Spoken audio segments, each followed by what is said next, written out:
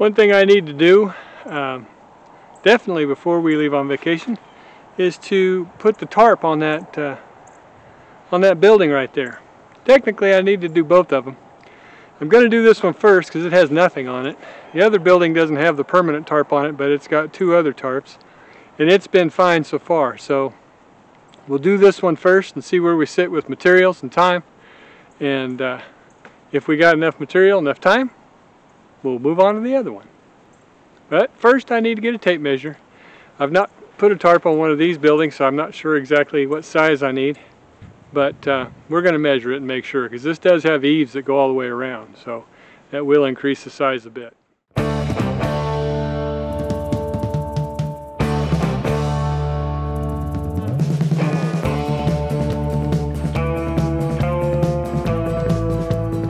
Alright, well, this tarp's going to have to be done in a couple of pieces, I'm afraid. One major piece would be 12'8" by 13'8".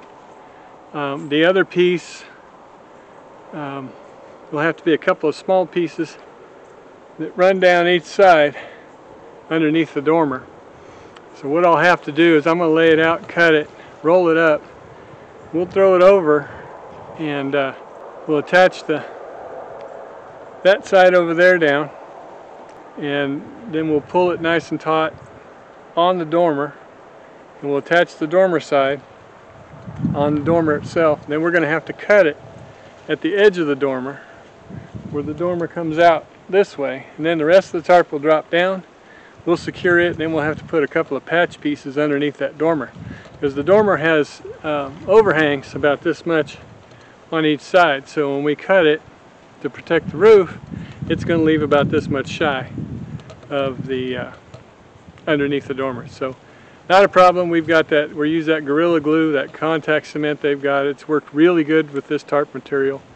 We've done some patches before, and they've held forever so far. So many of you probably wonder why we put these tarps up. Well, it's a temporary solution to waterproof the sheds, or the cottages rather.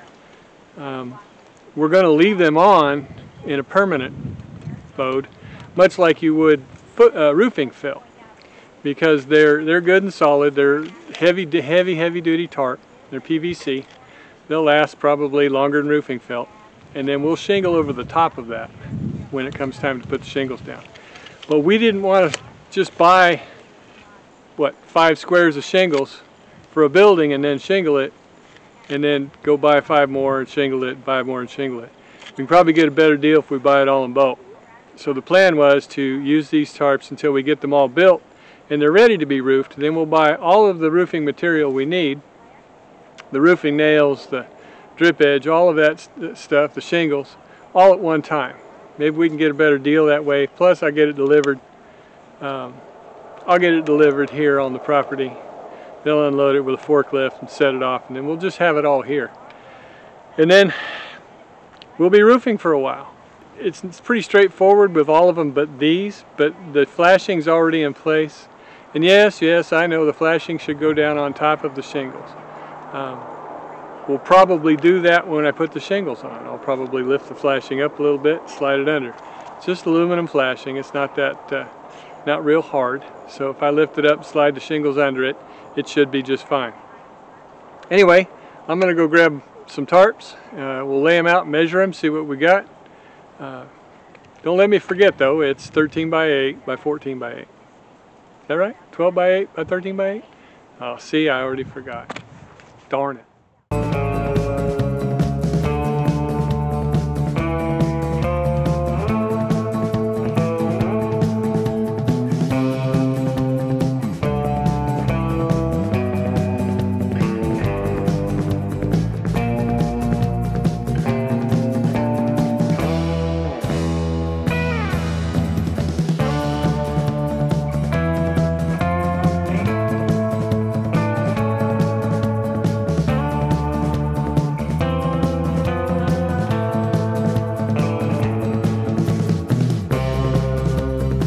Okay, none of the tarps are big enough to do the job by themselves.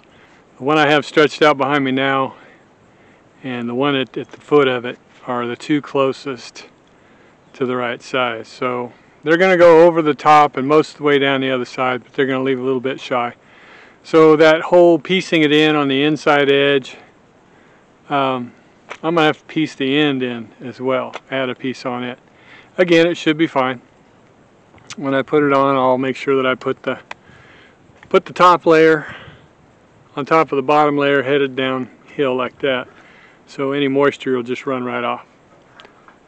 Really don't have a choice. I need to get this done before we leave, and it's not like I can just order one and have it here tomorrow. So I'm going to flip it over, roll it up, and then we'll put it up on the roof, which should be fun. It's a windy day. But we'll put it up on the roof and get it as far as we can, and then see what we need to do from there. Alright, I've figured out what I'm going to do. I'm going to use the two newest pieces of tarp, two unused pieces of tarp that are both too small. They're wide enough, but they're not long enough, or they're long enough but not wide enough. However, they're good one way but not the other. I'm going to glue them together here on the ground, let them dry good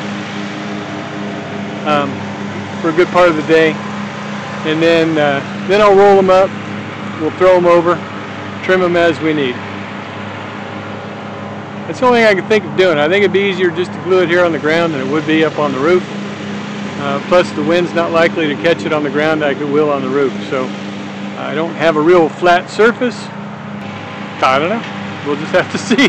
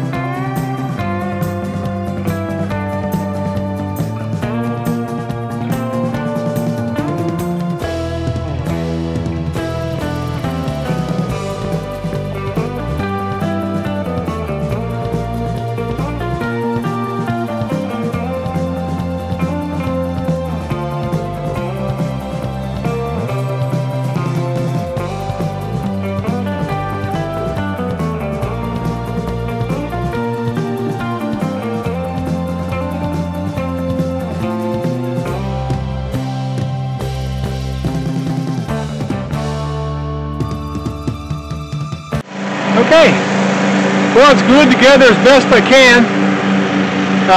It's a contact cement, so I glued both sides. By the time I was done gluing, they were already tacky and ready to be hooked together. Flopped it over and it was an instant adhesion, so that's good. Should stick well. But I'm going to let it dry for a couple hours or so before I start messing with it.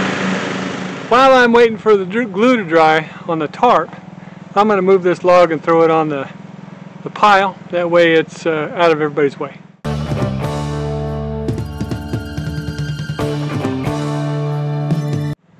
I probably should have wore gloves. There are spikes on that thing, but too late now. Well, I was doing a little work off camera. Shame on me. And tore my arm up. So I got to go clean that up. When I get done, we'll all go out there.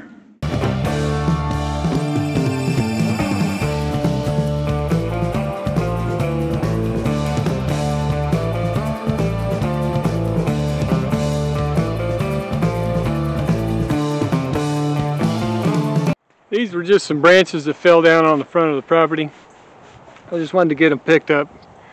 We're trying to get things cleaned up a little bit before we leave for our vacation. So I'm going to go ahead and cut this to the correct length, I guess.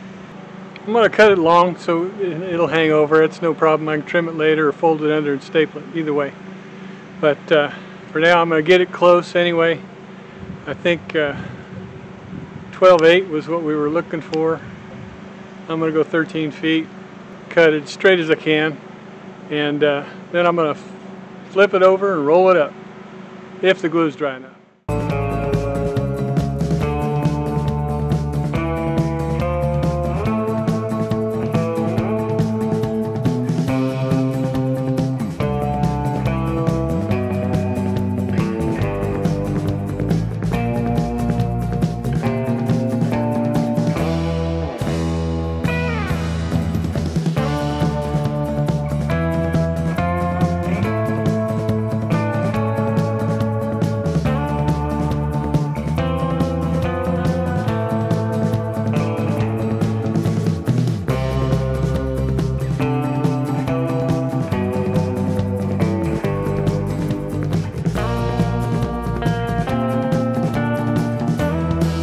Okay, next I got to do a little trimming on the sheeting. It's overhanging in a couple spots.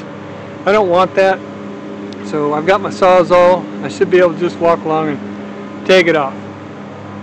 We'll see.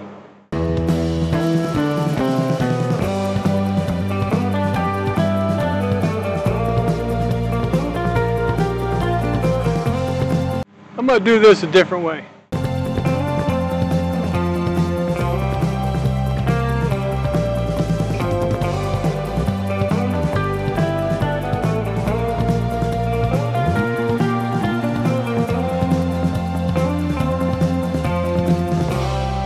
That does it for me for today. We'll see you next time on the homestead.